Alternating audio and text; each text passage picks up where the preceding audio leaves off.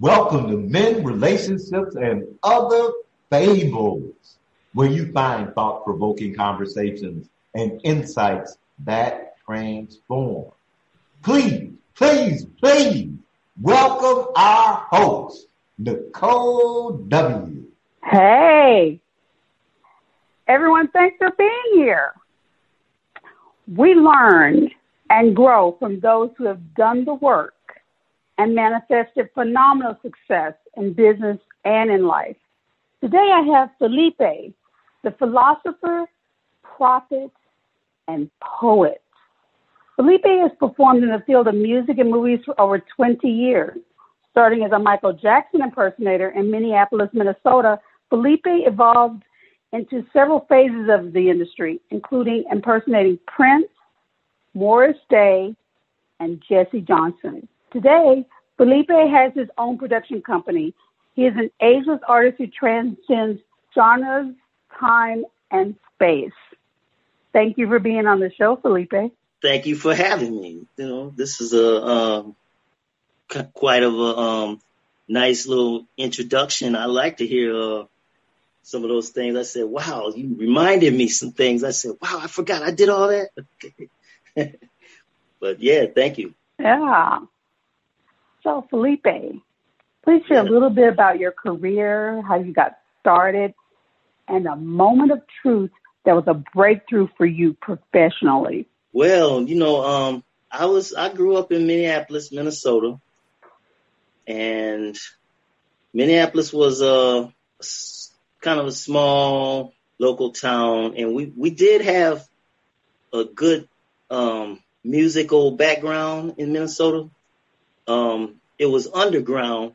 It was definitely Chitlin circuit at the time, back before the time. And I remember wanting to play some music when I was in junior high. I had a friend from high school, junior high and high school. His name, to me, it was always Mark Brown. Now they call him Brown Mark due to him playing in the Prince's band, and they changed his name to Brown Mark because I guess Warner Brothers would have owned his name, Mark Brown. So he changed it to Brown Mark. So he's been going by that. But we grew up in junior high and high school. We used to sit in the class, and he was in a band, a local band called Fantasy at the time. And he used to be coming to class, and we'd be sitting back. He'd be rehearsing while he was in class. He'd be rehearsing, singing the songs and stuff. And I would sit there with him. And while he was mouthing off the bass line and stuff, I would play the drum beats and stuff, you know, and we used to jam in class like that. You guys are bebopping. we used to jam. And I was in a drum class taking like marching band music, and I wound up being one of the best drummers in the class. And he approached me and said, hey, I heard you was the best drummer in the class. He said, if you get a drum set, you can be in our band. But I had a problem getting a drum set because who I was staying with at the time, my oldest brother was my legal guardian. He didn't want me to have a drum set in the house. And I told him that I could keep it at Mark Brown's house. You know, his mom would have let us, you know, set up everything in their basement. But my brother didn't allow me to get it. So that kind of botched my ability to get into the band scene back in junior high. So it kind of lost my interest to play music. I was in an orchestra band, kind of like, you know, and playing. And I was like the only black guy in the class. So it kind of got boring to me after a couple years. So I wound up quitting, you know, and then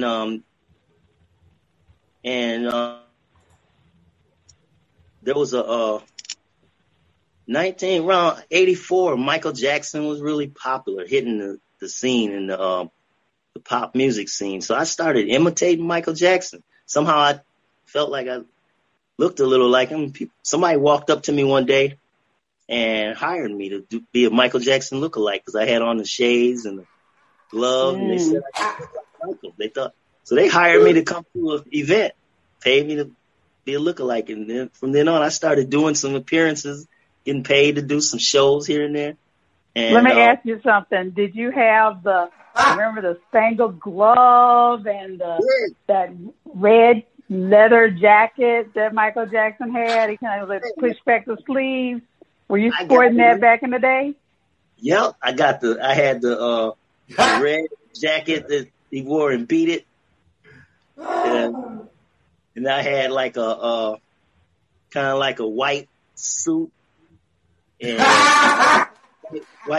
black and white shoes, the two-tone black and white shoes. He wore jeans. So you were working at? Did you have remember the hair? Those curls back in the a few strands hanging down the side on one side. Yeah, I had it going on, and where I went, people would holler, "Michael, Michael!" And then I'd be out in public sometime, and crowds would gather around me, and I got mobbed. I was in a downtown in like a downtown city center mall, and about 100 young, kids and teenagers surrounded me in the mall, in the food court, and was mobbing me for for autographs and stuff. Wow, you must have been his doppelganger, like for sure. I mean, like for real. If you had people mobbing you. Yeah, the security guards had to actually come and break it up. And they had to escort me out of the building so that it wouldn't cause too much of a mob attention in the mall and stuff like that. And then sometimes I'd be going somewhere, and little kids would see me and they would chase me, and I would run run around the corners, and I was. Oh my goodness. I would turn a corner, and they would, just by the time they got around the corner, they just see a little bit of me, just my tail going around the corner. And then they'd go to the next corner and see just a little bit. It was almost like I ran around the block once or twice.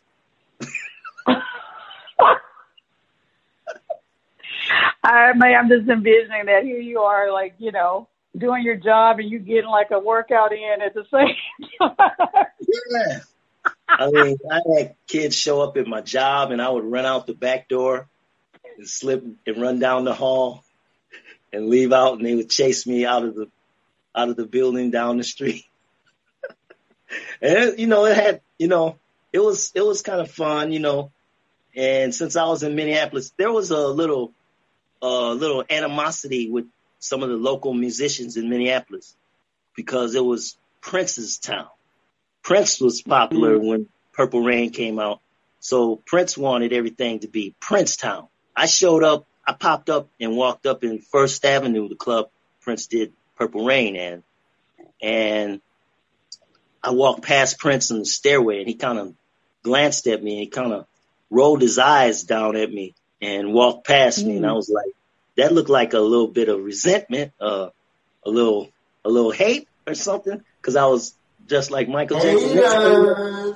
Haters. and then that day, that night, that night I got kicked out of the club. Wow. They didn't tell me why. And then I got kicked out, and I couldn't come back in First Avenue for months and months. 6 months. Well, let me ask you something. That getting kicked out, because so it sounds to me like, let me ask you, was that a moment of truth for you? There was a breakthrough for you professionally? Because now it's kind of like now you are someone who is obviously admired in that community, and so much so that, it sounds to be like there's a bit of animosity and jealousy that, your light is shining, and perhaps it might cast a shadow on someone else, which may have been why it's no, you can't be here and perform. So tell me a little bit about like that moment of truth that was a breakthrough for you. I did the imitation thing for a couple years, and it sort of drew me into a level of professionalism because I would kind of get deep into the soul of those artists, and it would draw me into that artist, and I would almost become them to a certain degree. So that built me up to a certain level, and then I decided that I wanted to become a solo artist and be an individual and do my own thing as me. So I had come to the decision, okay, I'm going to go by Phillipe, and I'm going to put out some of my own music. So I started recording my own music, and something told me that if I put out my own music and I try to project myself as big as the other artists, then some of that's going to rub off on me as, you know, as my own artist. And somehow, you know, I kept some of the persona, and it helped me in a lot of my performance, because once I put out my first record,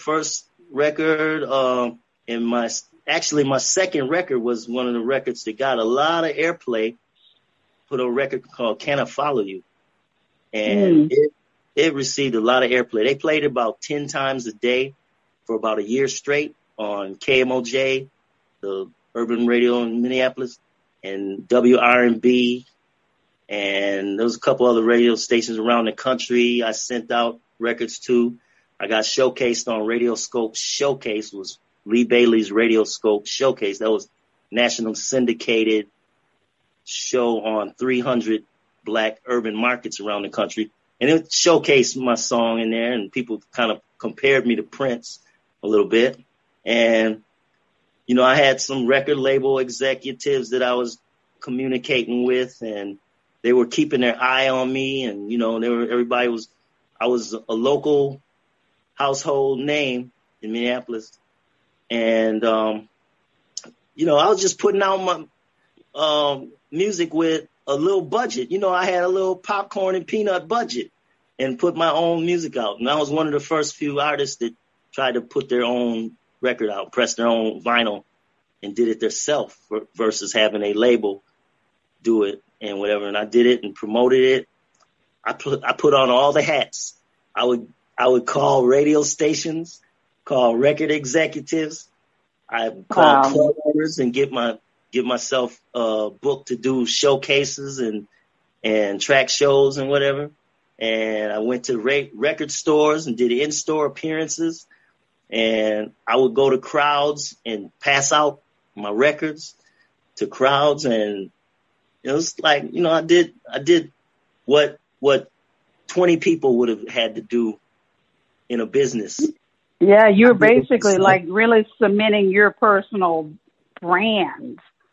Yeah. And what we're going to do right now is kind of like turn the corner. We're going to talk a little bit about business and relationships. Okay. I really thank you for sharing about your breakthrough, because I really got that it really create a foundation for, you know, your brand. So, Phillipe, we did a survey and we posed this question. What would you ask someone who is successful in business about relationships? So, Phillipe, here's the first question. When it comes to knowing who to trust and who you can work with, what has been your biggest lesson? The biggest lesson? Mm-hmm. And knowing who to trust and who you can work with. There are so many lessons in trust because so many people have failed and fell off that it had sort of led me to the point to where I felt on a desert because everybody else they did something to fail the trust. And then I would kind of move away I would distance myself from people that I couldn't trust. And then I would try, you know, I did a lot of, you know, soul searching by myself and whatnot. And I very seldom could I trust people. So I kept everybody at a distance. Somebody would have to be they'd have to have a very good aura, clean aura for me to trust in somebody, you know. And I learned in business, when you're doing business, you want to get the T's crossed and dot your I's and dot your T's before you sign any commitment. So I made sure I learned all the stuff about the business, studying legalities and a lot of things about business and whatnot, and hung out with some attorneys and got a lot of advice from attorneys. And so I said, before I get any relationship with some deal or whatever, I'm going to have to make sure I see all the T's crossed and everything. And they can talk a good game at first. And then when it comes down to, the proof, and you show me the proof of it, then that's going to be the bottom line. So, if you don't have a good sense of where you want to go and what you absolutely need, and you have a weak sense of what you want and need, some people are full of like sort of empty dreams where they will dream about something, wanting to do something, but they don't know the technical part of getting to that point. And you've ever heard of people that think that they can just go to Hollywood and they're just gonna get discovered so easy. Yeah. They're gonna run into these promoters and these agents and stuff, and they're just gonna sign on with them and then get booked and whatever, doing everything. That's empty dream, unless you have the plan step by step to plan and make all those things happen, And then you had a lot of experience just from building your brand early on to be able to like envision like that next step. And it sounds to me how you would engage with people, how you would conduct relationships, and it helped you navigate the relationships with people. And then you could, and it sounds to me like you're saying, you kind of like tune in to see if, okay, is this going to work out? Can I trust this person? Just by, virtue of your experience, creating it yourself, and to see how, okay, if we partner, if they partner with me, and are we really aligned? So that's really powerful. Yeah, you have a lot of hit and miss, and then each time you have the hit and miss process, and every time you miss, then you go back to the lab and tweak it. Yeah. For next time to make sure you don't miss. It's a learning. You're basically continuous improvement and growing as you go. Learn from mistakes. Yeah. So on your path as an entrepreneur, have you encountered any naysayers or saboteurs? And if so, were you surprised by who they were?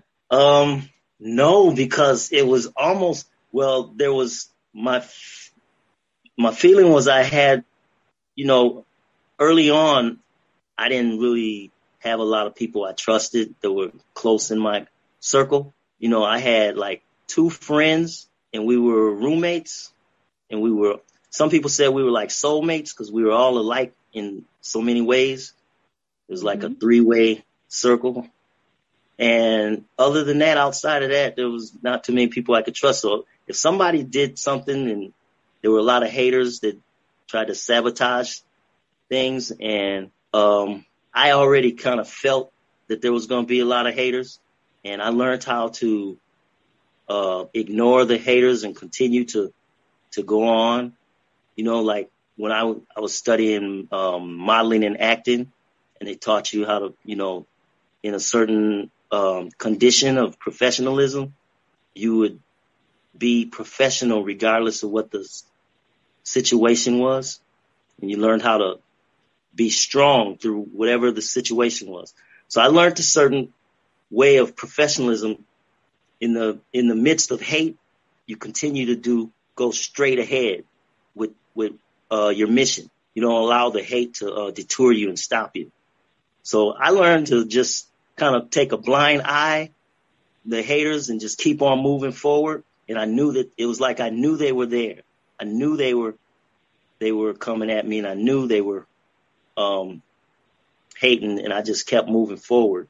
And then after I surpassed, and hit my goal, reached my goal, and surpassed what they thought they were gonna slow me down or stop me. And when they see me succeed, they were all of a sudden they were like, it was almost like they wanted to join the bandwagon.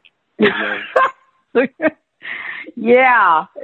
So what I'm hearing you say is really like, oh, no, you're not gonna make it. And then as soon as you blew up, and all of a sudden, oh, hey, remember me from back in the day? I was your buddy way back then, and you're like, who? And your name is what? Your name? And who are you? And you are. But what what you said early on is like it sounds like you had that core group of friends, and you guys are all aligned, and you just stayed true to your core circle, like the people that enabled and empowered each other. And so it really didn't matter what the naysayers or the haters were saying, because, you had each other's back, and, and you guys are working to succeed. So it really didn't matter. It's like, okay, say what you want, here's what we're creating. And then all of a sudden now everybody wants to be your friend, but it's like, you know who your people are, who your tribe is. Right. Yeah. So thank you, Phillipe. We have another question coming right up for you. Okay. So our next question from the survey is, in your experience, what mindset is needed to balance romantic and business relationships where you and the other person are empowered? There has to be a balance, and you have to be able to cater to another person's emotional and physical, if you have to give them a certain amount of your attention, and it has to be balanced to give them their emotional and as well as their physical attention. And then your business, you have to still be able to maintain your business so that your business doesn't fall off. So if you can include them somehow in your business and get interested in participating, and then they feel as though they're part of it, it gives them a feeling of like they're involved and they're part of something, then it can connect holistically more, then you have more of a holistic situation. Some situations you can be in a relationship with someone and they have no interest in your business or your, whatever your business or hobby or whatever your interests are. They have no interest in your interests. And that can be a problem. That can be a problem. And then you'll find yourself trying to work with that, and then you'll wind up spending and committing more than half of your percentage of your business to try to appease that person in a relationship. So you'll be spending most of the time trying to appease them for the lack of interest that they have for you, for your interest or career, whatever. Let me ask you, so this lack of interest in what you're interested in, could it be that there's like maybe a feeling of competition, like they're competing with these interests that you have? Could that be the source of that conflict? Yeah, and sometimes it's just that a person, some people have closet visions where they don't see a big picture. They see a small picture, and they're like in a tunnel, and they've never been anywhere. They've never done anything major themselves. And when you try to do something, they seem like they don't really want you to do anything, because if you do something big, they feel like you're going to leave them, or you're going to be so big that you'll be bigger than them and it won't give them any attention. So they will sometimes actually try to hold you down from even putting in enough work to get successful. Sometimes they will actually try to hold you down, so then you just be stuck staying with them in a, like they don't want you to get off the block. So you'll both be small. Yeah, they'll hold you by your ankles. You're trying to leave the block or something. You say, oh, I got to go do something, and I got to go to such and such a city and do a event or, meet somebody or do a show or something or whatever, or expand to do something. And it seems like they don't want you to go. They'll hold you back, and then you'll just be sitting there on the block looking at each other while other folks are traveling around the world making things happen. There's a key word called empowerment that, what you just described, it sounds like would be missing. So, having that other person, like, really interested in empowering you and what you're up to and what you're committed to making happen in your life. And then you would, the feeling would be mutual, for them, like to empower them in what they're up to. So it makes a huge difference that to have, and I'm saying this from my own experience because I'm married and I, had a business. And, my husband, he got involved in my business. It was like a great suggestion you made. He did a lot of the financials for my company.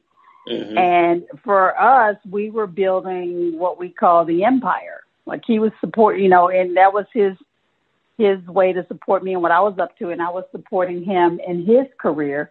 And we continue to do that. Now we have these, what we call, sessions where we're like, okay, what's going on with the empire that we're building? And so it's the whole business piece is a big part of our relationship because it's about us and what we're creating and, and what he's creating. We've got, I call it, I have my life, he has his life, we have our lives. And we are working on that trinity to create the empire. So yes. You're absolutely right. It makes a huge difference. You said it. Yeah. You said it just exactly as it is. It's Trinity, and two people form a Trinity. That's deep. So you wonder, okay, what's the third element? Third element is the unity of you. Exactly. Exactly. And I think you're talking about, how people have kind of like some kind of dream. They have a vision for how the life looks for themselves, and they envision you in it, but you're just an actor, not like both of you having a leading role. They see you as the supporting role instead of like, okay, we're both the, lead, like he's the male lead in my show and I'm the female lead. And together, This is our show. Right? Yeah. So with that, we're going to take a moment and listen to a track that you produced on a segment of the show we call Groove Moves. Yeah. So DJ, let's hear Sunshine Blue Sky.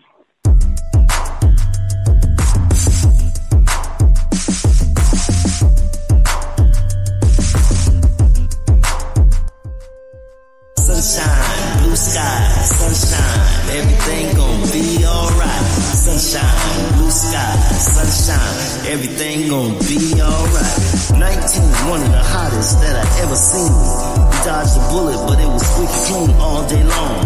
We had the sunshine, 95 and up. We had fun times, I never give up, being in hot Atlanta. Coming from Minneapolis, it was a cold Santa, but if you're living here, you gotta get used to it.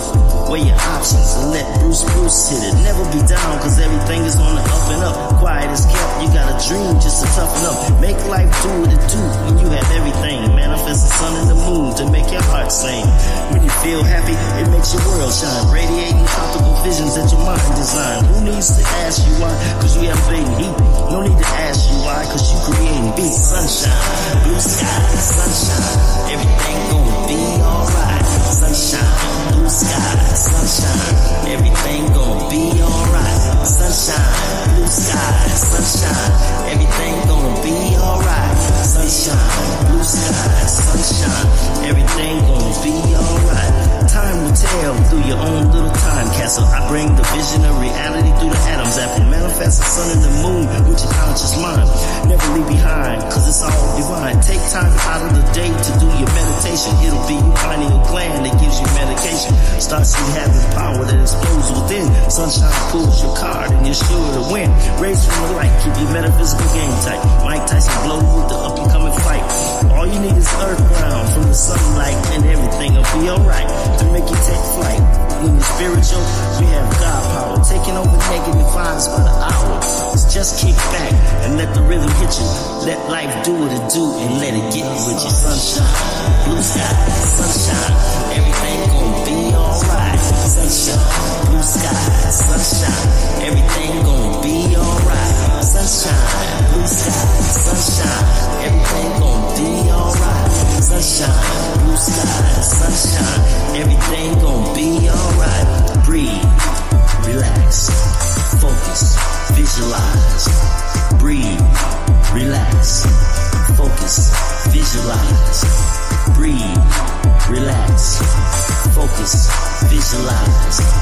Breathe, relax, focus, visualize.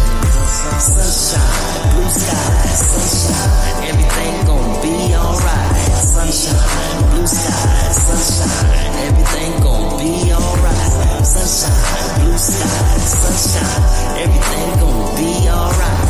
Sunshine, blue sky, sunshine, everything gonna be alright. Sunshine, blue sky, sunshine, everything gonna be alright. Sunshine, blue sky, sunshine, everything gonna be alright. Sunshine, blue sky, sunshine, everything gonna be alright. Sunshine, blue sky, sunshine, everything gonna be alright. Sunshine, blue sky, sunshine, everything gonna be alright. Sunshine, blue sky, sunshine, everything gonna be alright. Sunshine, blue sky, sunshine, everything gonna be alright. Sunshine, blue sky, sunshine, everything gonna be alright. Sunshine, blue sky, sunshine, everything gonna be alright. Sunshine, blue sky, sunshine, everything gonna be alright. Sunshine, blue sky, sunshine, everything gonna be alright. Sunshine, blue sky, sunshine. So is this track in the groove? I say the track is in the groove. The track is very inspiring, and in a way, the track is very meditative. That's exactly what I was. It's like, yeah, like in this really kind of like a high-spirited type of meditation. Because I was like tuning in. I'm like, yeah, that's pretty dope. Yeah. And I actually wrote a verse of that song in summer of 2019. And then I finished the second verse the summer of 2020. So throughout that process, and I wrote the music between about 4 or 5 years ago. I started writing the music, and it was just sitting there. The music was just sitting there, and I was wondering what should I do with it. And I would just listen to it every now and then and just think what I wanted to do with it. And I couldn't think of what I wanted to do with it up until like 2019. And I started on it, one verse, and did the other verse. And I said, wow, this is going to be a beautiful summertime song. And I'm here in Atlanta, where it's sunshine 9 months out of the year, or 10 months out of the year. Even throughout January and February, it was still sunshine and sometime warm temperatures, and I wanted to say, the sun itself is a healing mechanism in the universe. Getting the sunshine, the rays and everything, giving you vitamin D and solar connection to your pineal gland. And it almost can actually send like psychological signals to your mind. I used to go out and stand, like when I was in Minneapolis, I used to go out and stand under the sun I was working a job, I'd take a break and I'd go write some songs and just stand under the sun. And it seemed like it would just give me all this insight to write all these lyrics. All these lyrics would just come to me. And I go back into work 15, 20 minutes, half an hour, and I came up with this beautiful song lyric. And then I would even have the music in my head, and I would like memorize the music in my head till I got home and record the music and say, wow, that was a beautiful song. I created some beautiful songs, like standing in the sunshine, you know. So that's something I always had a good relationship with, is the sun. Love the sun ever since I was a little kid. So let me ask you, Phillipe, what was something that surprised you about creating Sunshine Blue Sky? That surprised me?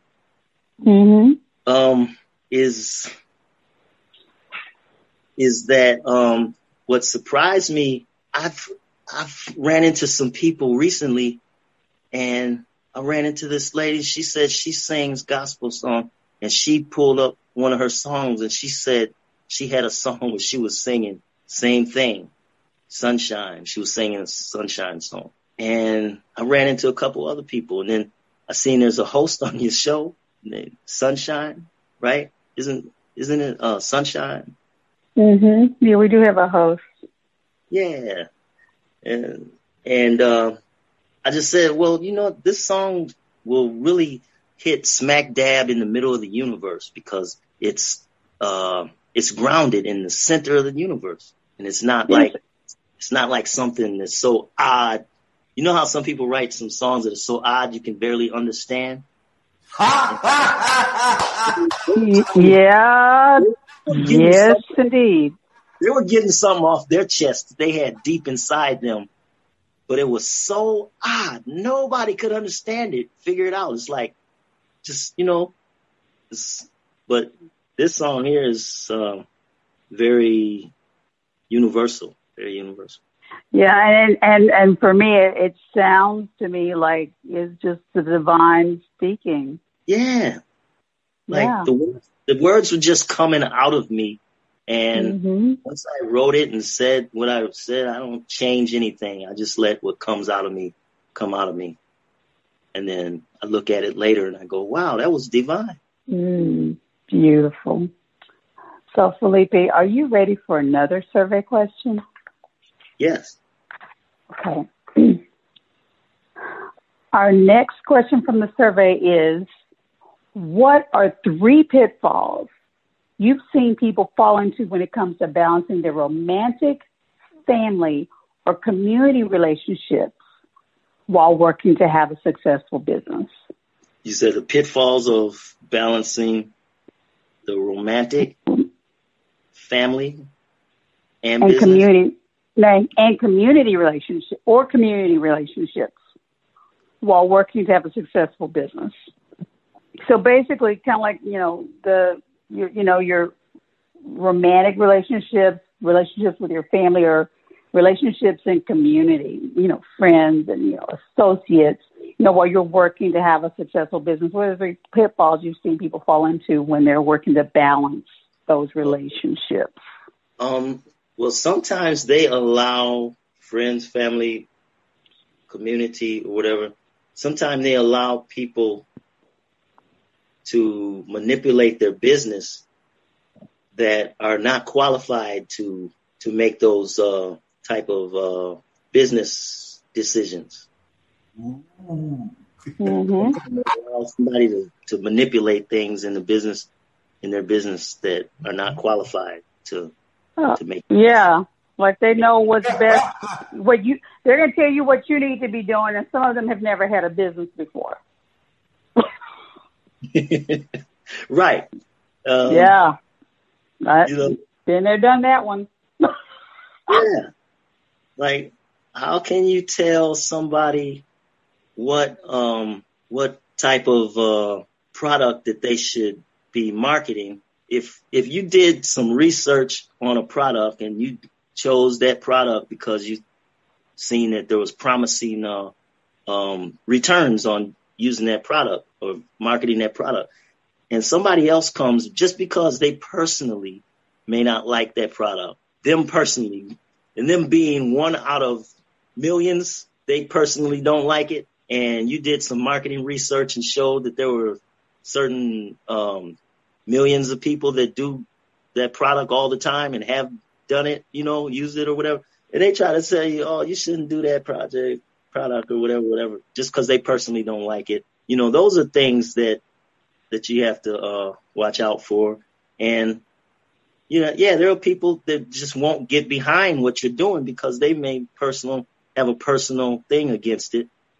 And you don't need that getting in the way of your business, because a lot of things, how they say this is business, not personal. Yeah.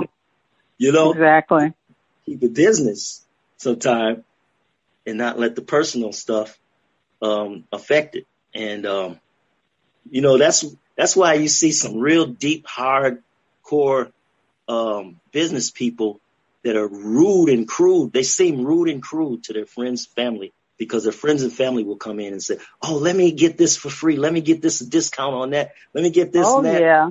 That and this and that, and then that person will not cater to their request.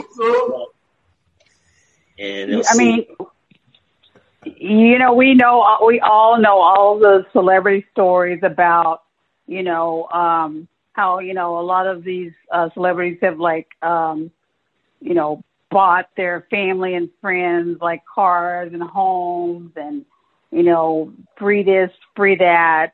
Yeah. And, and then of course, when the gravy train ends, then they're gone. Yeah. It's like, it was like, there's just no respect for what it took to create that. And in a lot of cases, no support, but I want to reap the benefits of your creative endeavors. And I have something to say about your creative endeavors. And I want to, benefit from it. But when it comes time to okay, how, enabling and empowering me to do these things, there's that. And I think a lot of it, kind of what we talked about earlier about the romantic relationships, a lot of times people have their own vision, their self-interest, and they're not looking at it. How can I enable and empower you? How, and then you're looking at how you can enable and empower the other person. And then together, what could we create in our relationship? And it doesn't have to be romantic, but it's with siblings, with parents, with friends, with, people out in the community, having something that's mutually beneficial and having a really great symbiotic relationship. Yeah. That just makes a difference. So everyone wins. Right. No one's left out. Yeah, because when a team comes together, there's no I in team, and everybody pulls the weight forward to move forward. Nobody is pulling backwards. Then that's when a team can successfully win. But you can't have those crabs in the barrel. That's when right. Eliminate the crabs in the barrel syndrome. Well, we have one final question. All right. There's a lot going on. If you had a magic wand and could change one thing, what would it be? Whoa, now that's a big question. Okay, one thing with a magic wand. Mm-hmm. Probably you're the wizard. Probably would change perceptions so that perceptions could see clear. And if everybody's perceptions could see clear, there'd be a whole lot less wasteful energies going on. Because with deceptions and everything going on, people spending lifetimes going down the wrong road because of some deception or perception. And it's wasting, a lot of people wasted away lives. A lot of things have been wasted away and destroyed. Brother. Yeah, so true. So it's really, what I'm hearing is for people to really have the ability to see what's so, what's really so versus their interpretation about what they're seeing, because the interpretation is what they perceive as what's so or reality, when in fact that's just their perception. It's not really what's real. Like really getting to what's real. Like racism is perceptions. You know, you got the people that think that they're superior in their racist views, and it's really not. You know, it's really, they're really not. You know, and then when nature and whatnot comes to prove everything, you know, when nature and science and reality sets in to prove, it shows that their perceptions and all their beliefs were wrong. But they got behind that perception and they stuck with it. They said, this is my story and I'm sticking with it, you know? And you got people chasing after pipe dreams, and you got drug addicts thinking that drug is going to take them to the top. And they, for some reason, I don't know what it is, but somebody would think that if they keep on smoking the crack pipe, that's going to take them to the top. I don't know what it is.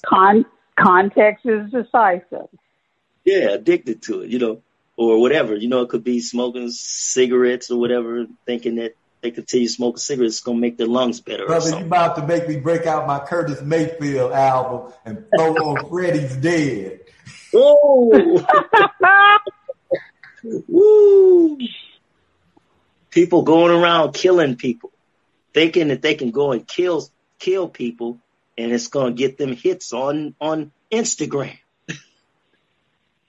People doing some of the dumbest, craziest things, and they think that it's good, you know. So if all of that was eliminated and eradicated, just think if you had a planet where all the beings could see everything, like you said, see things the way it really is, like what's really going on.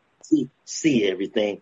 You know, basically you don't even have to go up and ask somebody what are they doing, what's going on, or this and that. You just already know it. Well, yeah, I mean, it's like seeing, so for what I'm getting out of what you're saying is that if, you know, we're all part of God, we're all God's children, and we're all part of that same family. So really, essentially, you and I are really one. There is no separation.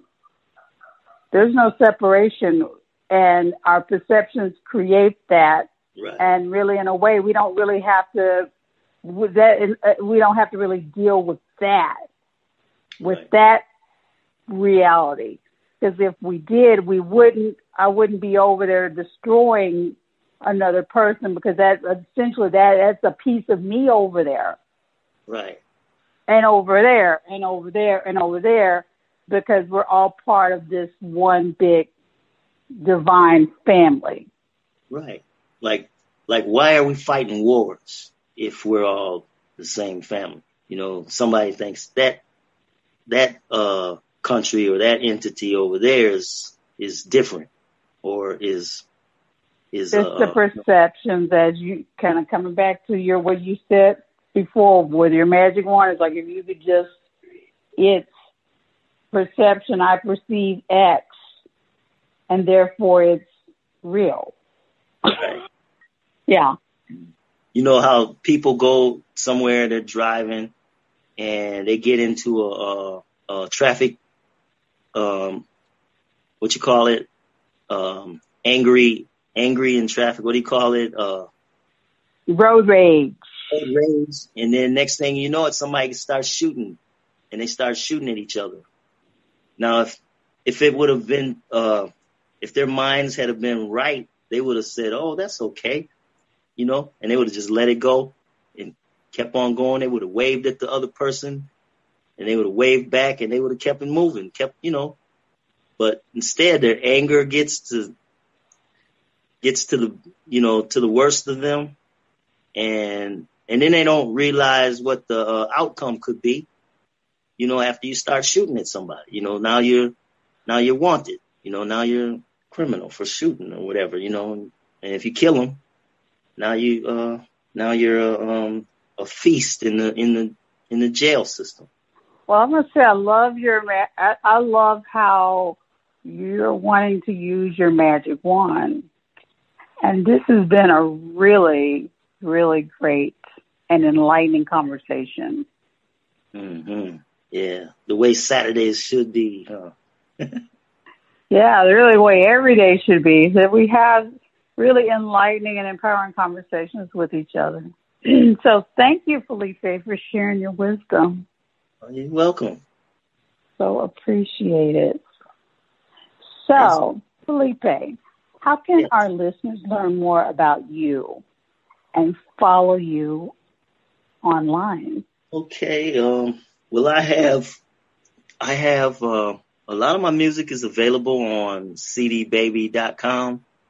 I have about 4 or 5 albums available on cdbaby.com/Phillipe.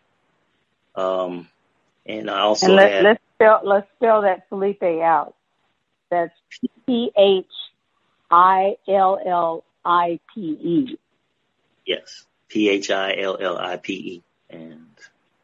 And this song, Sunshine Blue Skies, that's on distributed through DistroKid, and it's on iTunes and Apple, all the different platforms. There's let's see, when I contacted you through Music submitted my information to your station, and they did some promotion. They were doing the promotion to promote to different stations, radio stations, and blog magazines and all that. I'm on Facebook at Phillipe Washington, and I'm on Twitter.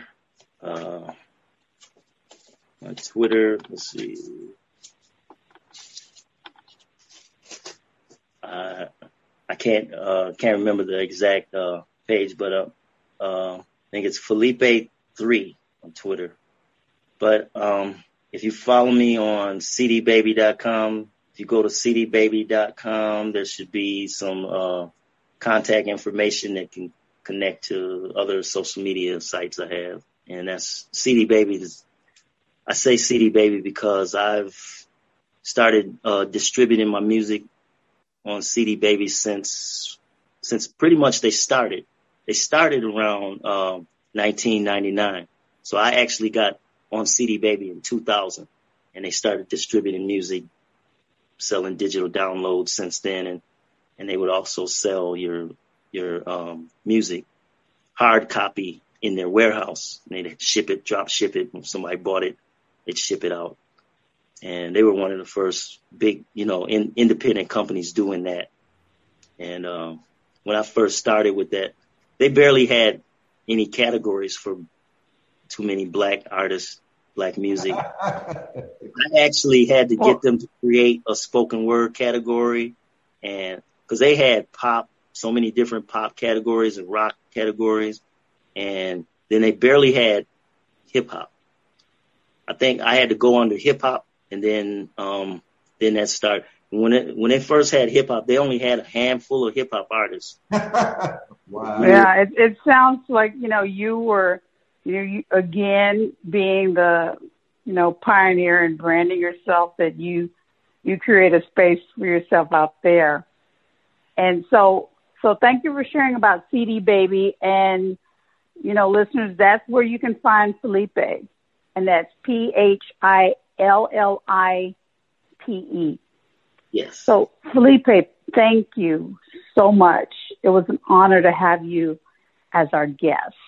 Oh, yes. Thank you for having me on and asking me those questions, digging deep into my thanks for sharing, and thanks for digging deep and sharing. So, it was a really, really inspiring conversation. I am Nicole W, and you have been listening to Men, Relationships, and Other Fables. Until next time. All right.